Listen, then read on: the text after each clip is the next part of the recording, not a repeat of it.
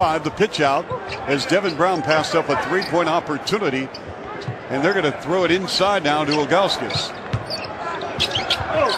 And he curls and scores. Yeah, not the prettiest of moves in the post with his back to the basket. Sometimes a little unorthodox, but Ilgauskas still manages to find a way to put it in. I'd like to see the Raptors go after him defensively. He has committed the second most fouls in the NBA, only to Amari Stoudemire. Jamario Moon. The step back over Pavlovich. Remy, no. Tip, good. Rasho Nesterovic.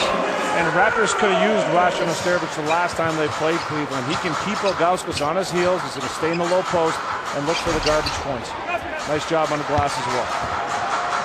Raptor basketball with Calderon. He's at the point. Bargnani on a bump and a drive. The pitch out. Calderon from 21.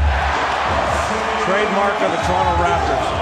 Drive and kick, unselfish basketball, players willing to create for one another.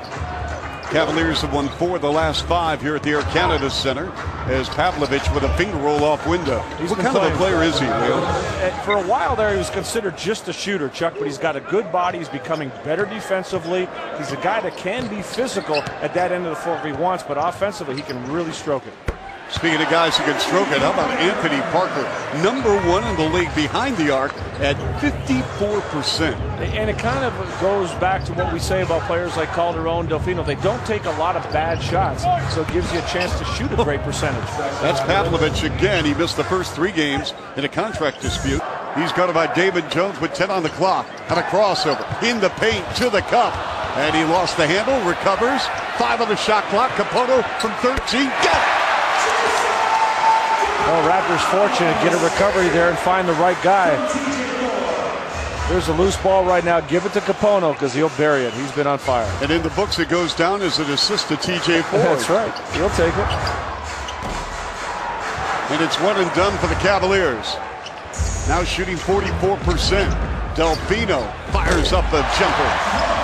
I like that move, Chuck. You go at the defender. You're coming down in transition. You put the ball on the floor right at him. He's backpedaling. There's no way he can stop and contest the shot. Raptors have scored all 6 points here in the second period. Brown against and puts it into the hands of Ilgauskas. Nesterovic came over and Zydrunas Ilgauskas with a banker. Ford has replaced Calderon. Gooden swings it to Damon Jones. Jones. Pocket ball from Pavlovich. And he can shoot that 3. I mean, when you look at the shooters, maybe not so much Daniel Gibson, but Damon Jones and Sasha Pavlovich, percentages are very, very different when they have to create their own shot or put on the floor. And that's why Sam Mitchell wants the Raptors to really run out on him. Oh, my. Delfino in the zone. For the Raptors, they are 5 of 6 behind the arc. 72-63 Raptors.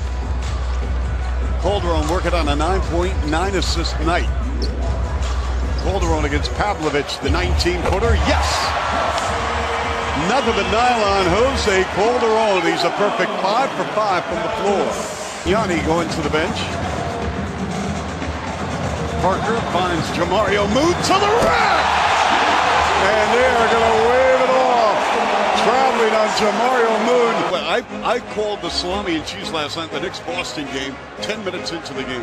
That was ugly. It is amazing what's happening in New York, and you have to wonder how long that Knicks organization is going to put up with or stay status quo. And Leah, let me tell you what, our producer Paul Graham, he called the salami and cheese after the anthem.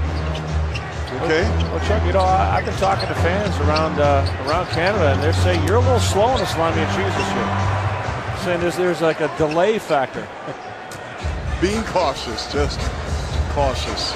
Fans don't want that, Chuck. They want the aggressive source. They want the source on the edge. Delfino for 3. Like Delfino, he plays the game on the edge. He doesn't hold back. He's fearless. That's what they want from you, too. And you know what, Leo? He has a career high now with 20 points. He's 7 of 9 from the floor in 23 minutes. Eric Snow, he got tied up.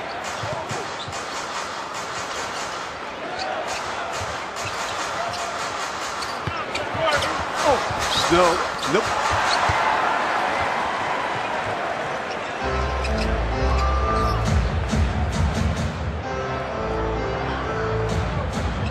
Let's see what the Raptors run here with TJ Ford, who has played 14 minutes off the bench, scoreless, with 6 assists. Ford. Fadeaway jumper, nope. Tip good, Delfino.